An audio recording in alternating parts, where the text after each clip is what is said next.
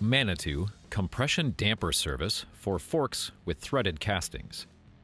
This video covers the removal, service, and installation of the compression damper assembly on these Manitou forks. Throughout this video, the fork is shown mounted in a stand and with the casting already removed. Please refer to our threaded casting service video before proceeding. Assemble these tools and parts, and let's get started. Use a 2mm hex wrench to remove the knob screw. Hold the knob so it does not spin as you rotate the screw counterclockwise. Once the threads completely disengage from the damper, remove the knob. For forks with two compression knobs, such as R7 Pro, Mastodon Pro, and Mattoc Pro, proceed to the next step. For forks with only one knob, such as R7 Expert, Junit Expert and Comp, Mattoc Comp, Circus Pro, and Mastodon Comp, please skip the next step.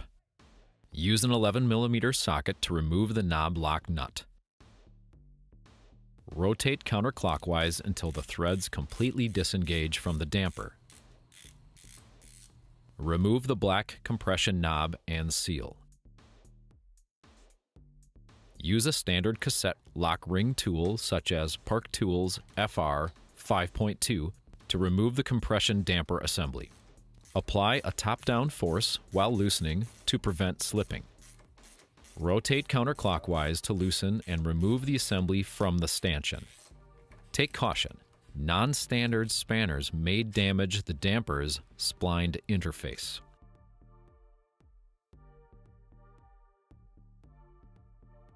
Pour the fork oil into a catch pan.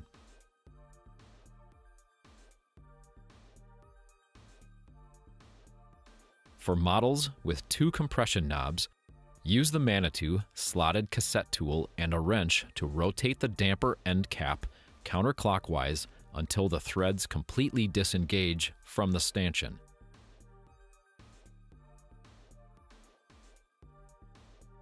For models with one compression knob, use a 22mm wrench to remove the damper end cap in the same way.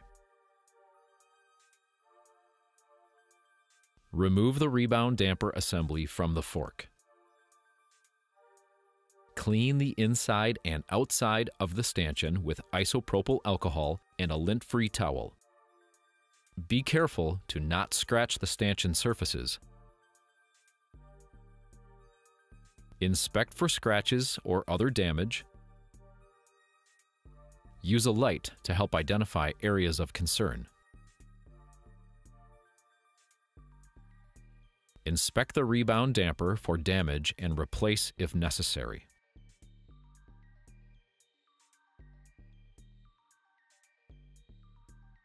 Install the rebound damper assembly into the stanchion. Apply slick oleum grease to the stanchion threads. Spread the grease across the entire thread surface. Start the end cap threads by hand to prevent cross-threading and rotate clockwise.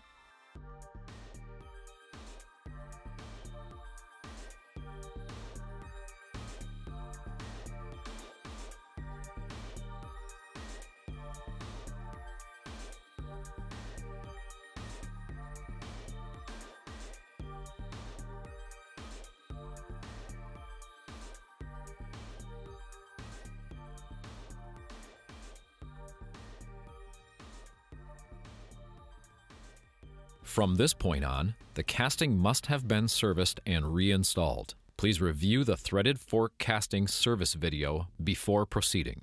Ensure there is air in the main chamber and it's set to its full ride height. Install the axle into the fork without a hub or wheel. Do not over-tighten the axle bolt. Fill the damper leg approximately 3/4 full with Maxima 5-weight fork oil. Cover the damper leg opening with a lint-free towel. Place a wood block or similar raised support underneath the axle and compress the fork 10 to 15 times. The raised support should be wide enough and long enough to safely support the axle. Make sure it is tall enough to eliminate contact between the floor and the bottom of the fork. Add 5-weight fork oil to the damper leg until the oil height is set at the proper level for your fork. Measure from the top of the damper leg to the top of the oil. An oil height setting tool used for motorcycle forks makes this job easier.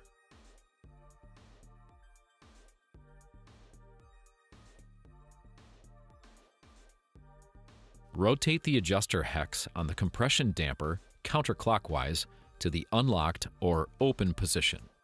Then, install the damper into the fork.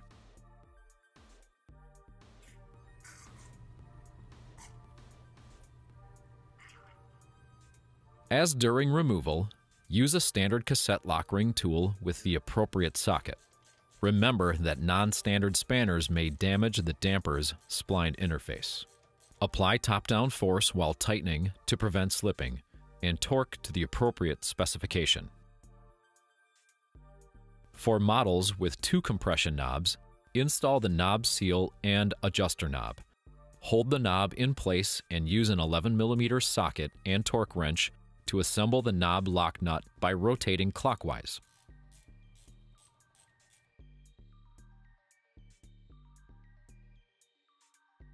For models with 1 compression knob, install the knob seal and adjuster knob. Hold the knob in place and use a 2mm hex wrench to tighten. For models with 2 compression knobs, install the open mode adjust or low speed compression knob. Hold the knob steady and use a 2mm hex wrench to tighten the knob screw. Torque to 0.5 to 0.7 inch-pounds. Tightly thread a shock pump onto the compression rod end fitting and add air. Occasionally pull the casting away from the crown while adding air. Doing so helps to ensure full extension of the fork and proper performance. Fork-specific air pressure recommendations are shown in the charts in our service guides at ManitouMTB.com. Remove the shock pump and clean the fork with isopropyl alcohol. You have completed the compression damper service for these Manitou forks. Complete service procedures for these forks can be found in our other videos. Please continue to our YouTube channel and ManitouMTB.com for more maintenance procedures and assembly instructions. Thank you for riding with Manitou.